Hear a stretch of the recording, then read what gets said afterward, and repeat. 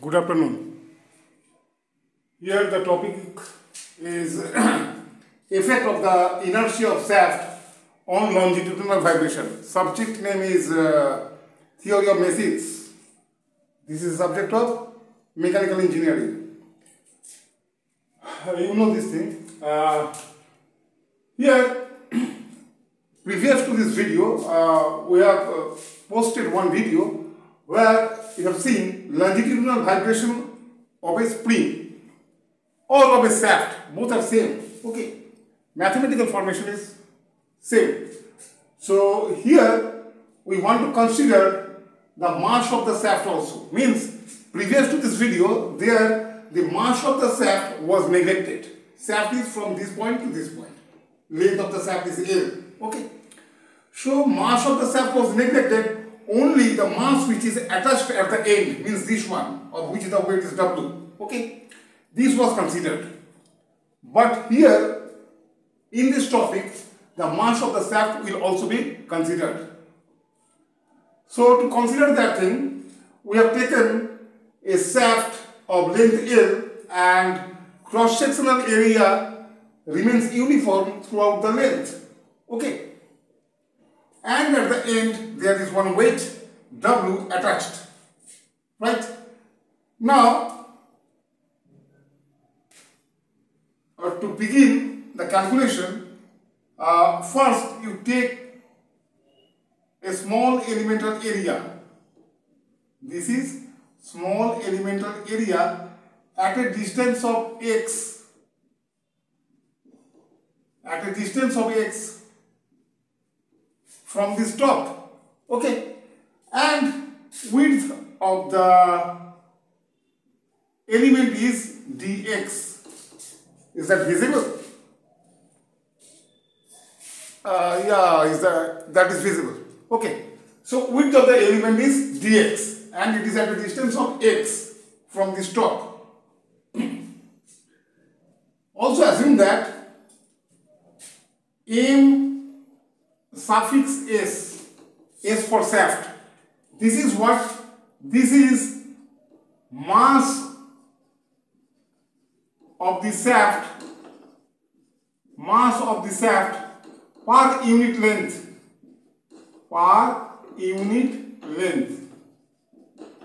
Okay, ms is taken to be mass of the shaft per unit length. Then what is the mass of this element? Okay, what is the mass of this element? Normally it should be obviously it should be ms into dx. That is the mass. Okay, so ms, so mass of the element. Mass of the element is nothing but ms into dx. Right? This is the mass of the element.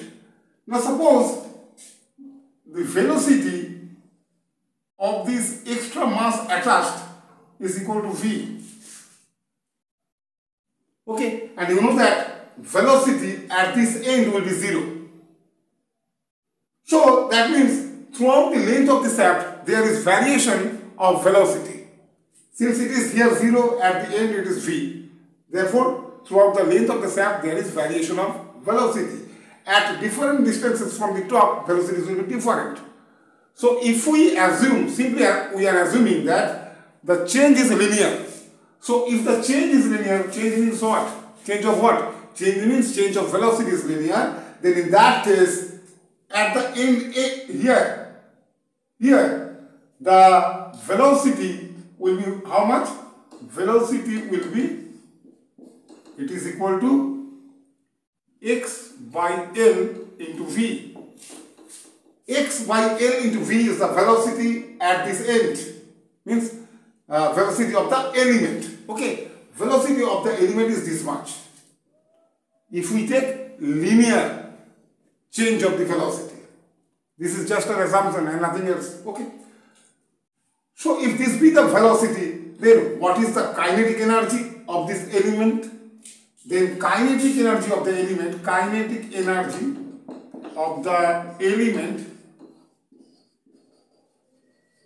this is equal to how much? This is equal to half into mass mass is how much? ms into dx into square of the velocity. So square of the velocity is x by L into v. Square of this. This is the kinetic energy of the element. Okay. So this is how much? This is half ms x square by L square, here v square and here dx. Right? Half ms x square by L square into v square into dx. This is the kinetic energy of the element. Then what is the kinetic energy of the shaft? Then kinetic energy of the shaft. Here I am showing that thing. Kinetic energy of the shaft. Okay. That is equal to integration of 0 to L. Means x values from here 0, here it is L. So integration of this expression. Half ms x square by L square v square dx. Right? Here ms and v and L, all these things are constant. So all these things can be taken outside the integral sign. So half ms v square by L square, and here you are getting 0 to L x square dx. And integration of this thing will be x cube by 3. So ultimately result will be what? Half ms v square by L square into L cube by 3. Right? L cube by 3. So this is equal to what? Half into ms into L. Okay, half into ms into L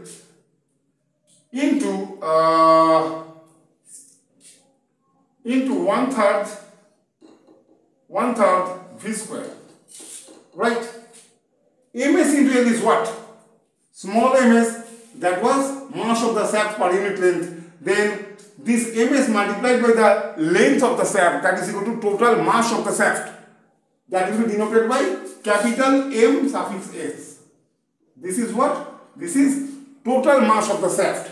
So this is ms and 3 is there. So this can be written as half into ms by 3 into v square.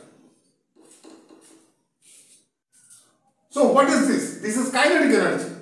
Half into ms by 3 into v square. That means this kinetic energy was neglected in the previous calculation. This kinetic energy was neglected. Okay. And here you can see the mass is not here ms, it is 1/3 of ms. Means 1/3 of the mass of the shaft is coming here. Means appearing here. Okay. 1/3 of the total mass of the shaft is appearing here. So we need to use this kinetic energy also. Okay. What is the kinetic energy of this extra mass attached at the end? It is equal to half. W is the weight. Therefore mass is W by G. And velocity was V square. If this kinetic energy, this is kinetic energy of this extra mass attached. Okay. If this kinetic energy is comparable with this kinetic energy, then effect of this should also be taken into account. Okay. And if this value, numerical value of this is very less than numerical value of this, then in that case, this kinetic energy can be neglected. But if in the case where this numerical value of this is not negligible as compared to this value, then in that case, you have to take into account this value also. Okay. And here you can see that only 1/3 of the mass is there. Okay, so you have to add this 1/3 of the mass with this mass. Means for the formula of frequency, what was the formula of frequency?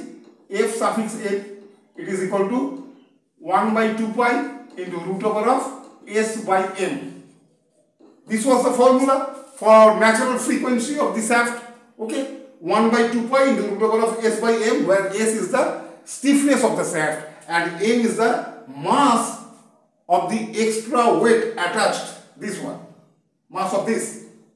So to rectify the formula, what we should do? We have to add this ms by 3 with this mass. That means new formula for frequency when you are considering the mass of the shaft also will be 1 by 2 pi into root over of s by this m plus ms by 3. Right. Let me check whether the lowermost portion is visible or not. Yeah, it is also visible. Okay. Okay. So this is the effect of the inertia. Inertia means here mass. Okay. Effect of inertia of the shaft on longitudinal vibration. Same calculation can be done for transverse vibration also. Means there also effect of the inertia of the shaft can be taken into account for transverse vibration. Okay. In next video I will show that thing. Here this is the end of this lecture. Okay. Thank you for watching this video. Have a good day.